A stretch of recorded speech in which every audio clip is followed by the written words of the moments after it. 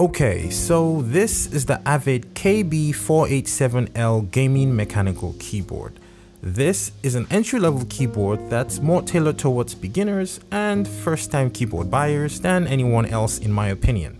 See, this board is an 89-key 10 keyless keyboard that basically focuses on all the basics and doesn't give you any extra bells and whistles.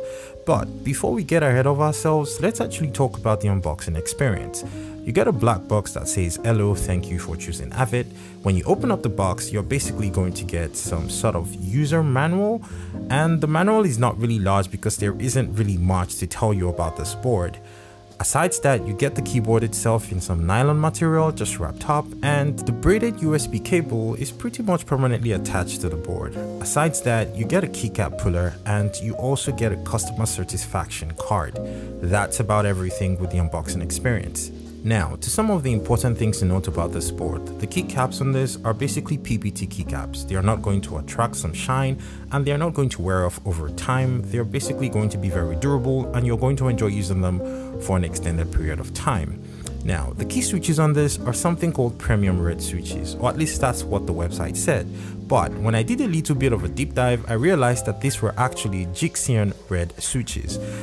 This is the first time I've used Keycaps red switches, and it's probably going to be the last time, because you see, these switches, while they actually sounded like red linear switches, they felt like brown switches typing on them. I'm not sure if this is a consequence of the actual keycaps or the switches themselves, but they sounded like reds and they felt like browns.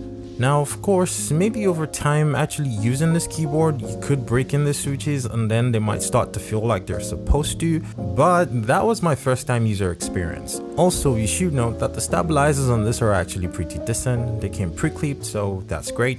And moving away from that, let's actually talk about the physical bits of the board. It's a completely plastic build, and actually trying to flex this didn't give me too much of flex, or if any at all. It's a really sturdy built keyboard. Now, on the back of the keyboard, one thing that I thought was really weird was that this keyboard actually had two rubber feet at the bottom, but there were no rubber feet at the top, except you actually extend the height of the keyboard with the extendable rubber feet that were included. I thought this was weird because there are going to be some people that do not want to use the keyboard with the adjustable rubber feet, hence they are going to have their keyboard sliding around on their desk a little bit. But if you do use the adjustable rubber feet, your keyboard will stay put and pretty much have very minimal movement on your desk. Now, moving away from all of that, let's actually give you an example typing test so that you can hear what this key switches actually sound like with this keycaps on this board when you actually type with them.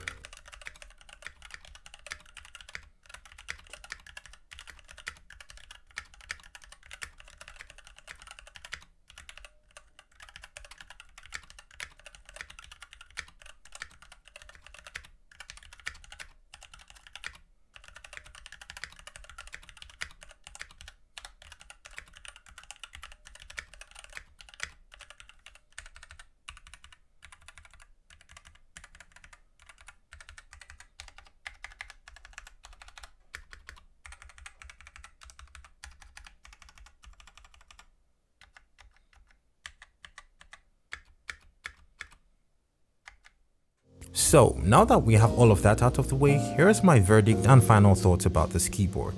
As at the time of making this video, this keyboard is selling for around $39, and that's about right when I consider the fact that this is a budget entry-level keyboard for beginners.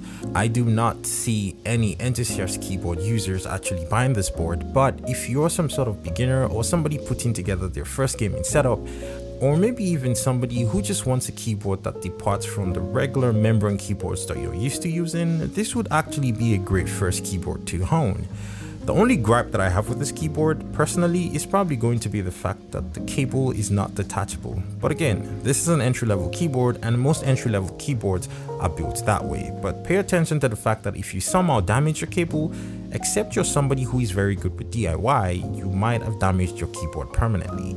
So ultimately, this is a very interesting entry-level beginner keyboard, and it will probably be an excellent buy if you find it on sale or maybe on a discount or something. That was pretty much all my thoughts about the Havit KB487L mechanical gaming keyboard. Thank you so much for watching, and I guess I will see you on another video that was shot by Kagan. Peace.